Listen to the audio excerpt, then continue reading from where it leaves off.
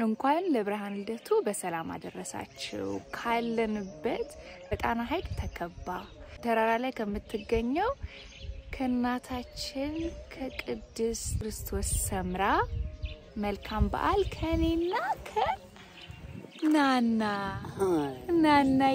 ዛሬ አመለኮስኳት የኔ ውድዬ ይሽረላ አይዞሽ ወይ አመለኮስ ነው እንዲናት የኔ ልጅ እንዲናት አስፋገሩ መጣ እናታን ክርስቶስ ሰምራ መልኩሳ የልደቱ ዕለት ጌታችን የተወለደበት የሱ ዕለት እናታን እድል እንዲ ነው ይላችሁ እድል እንዲ ነው ራይሰት ይወጣ. And to those of you who don't understand what I just said, I said Merry Christmas to all of you Orthodox Christians who are celebrating Christmas today. Merry Christmas all the way from the mountain where it's surrounded by Lake Dana, a monastery called our Mother Saint Christos Samra. Merry Christmas from me and my Nana, who became today a nun. She's so beautiful. Nana,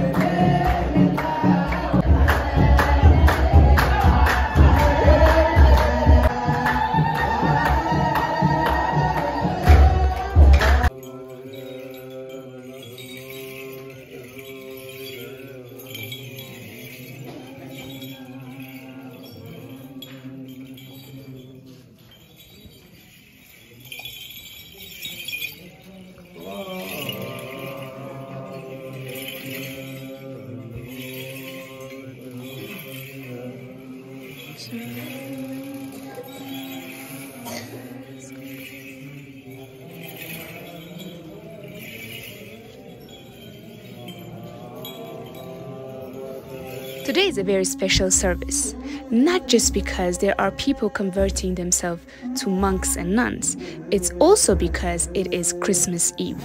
The prayers start early on in the evening and it continues until the morning.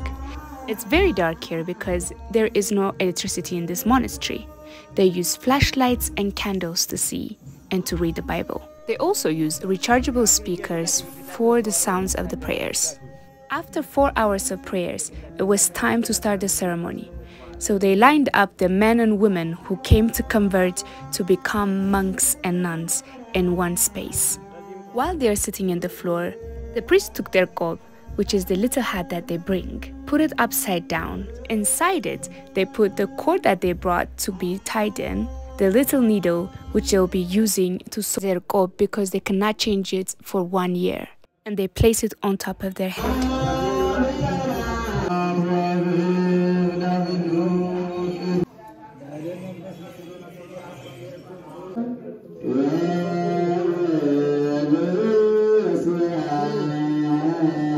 This ceremony is considered as the first death, and the ceremony is treated as such. When Jesus Christ died, Joseph and Nicodemus cleaned his body, tied him with a rope, covered his face with veil, and covered him with white sheets. As such, this is done the same way. When someone dies, the same process goes. But since these people are not really dead, but spiritually dying, they do this process representing that. There are many reasons why people decide to do this ceremony. One of them is because they had a difficult life, they don't want to be in the world anymore, so they come to the monastery, do this ceremony, and live in the monastery. And the second one is They had such a beautiful life and lots of blessing that they want to do this ceremony before they die, so they can pass this blessing to their kids, their grandkids, and the future generation to come. And to know the difference between the two is, the first type of people, they come to the monastery not prepared and by themselves. And the second type of people, they come very well prepared with the acceptance of their family members, their community. They have their own priest with them, one man and a woman, to help and support them through the whole process. After the ceremony is finished, they are reborn as a higher beings. And the people who accompany them becomes their spiritual parent.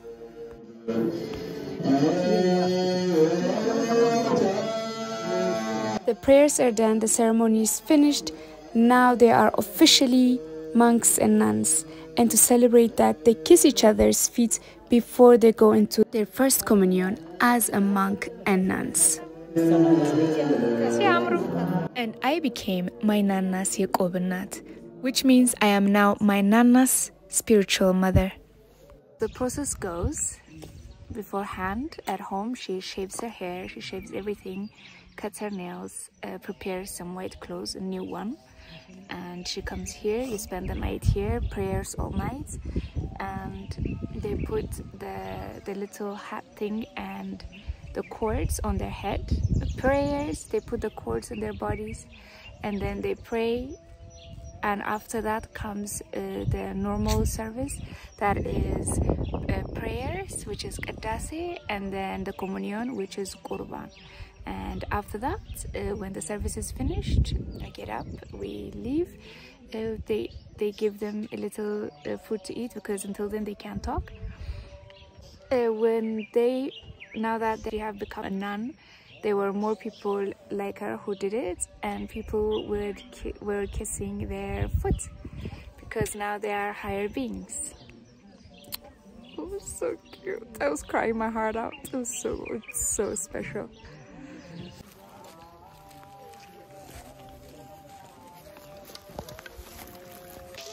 Prayers finished, and now we are going back to the quarters where we were sleeping for when we were sitting at. After 10 hours of prayers that started at 8 and finished at 6:30, well, 10 hours and a half, here we are. She is now a nun. Look at you, so beautiful with the sunrise behind you. Oh, look. Oh, look at the sunrise. Amen.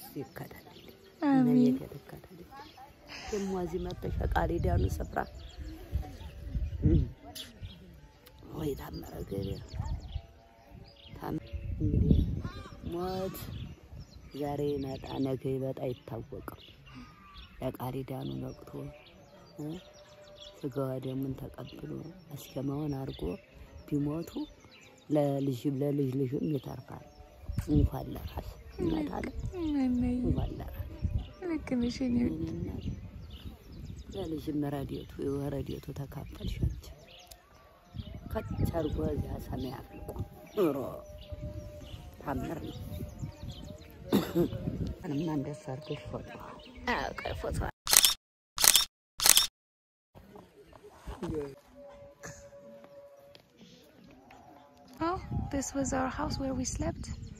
Let me go inside and show you what it looks like. Wait.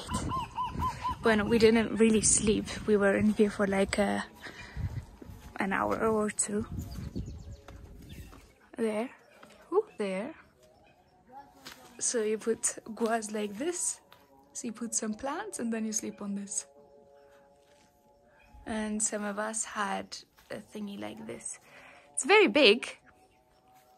Can't really see it, but it's quite big. Manun, hi? ውስጡ ላይ ሆኖ እንጂ ስንት ሰው ነበር እዛ ውስጥ ቅድም ናናዬ? አንድ ማት she said በጣም lots of እሺ ቆይ እንትን እኮ እንዳለ ላይ ነው ኔትወርክ. There were lots of people in there, maybe like 50 ሰው አይሞላ ይበልጣል አይደል? More than 50 people were in there. Yeah. One important detail that I forgot is that she can't eat. She can't eat like, for example, yesterday she was allowed to eat until 1 o'clock in the afternoon, but after that she can't eat, and she just had something this morning, like a little piece of bread. So until the ceremony is finished, she's supposed to be in ayuna, which means in fasting mode, and so she's cleansed. After prayers is finished, there is a little celebration, and Babu's here, so I'm here to grab him because we have to go. And it's okay, let me show you.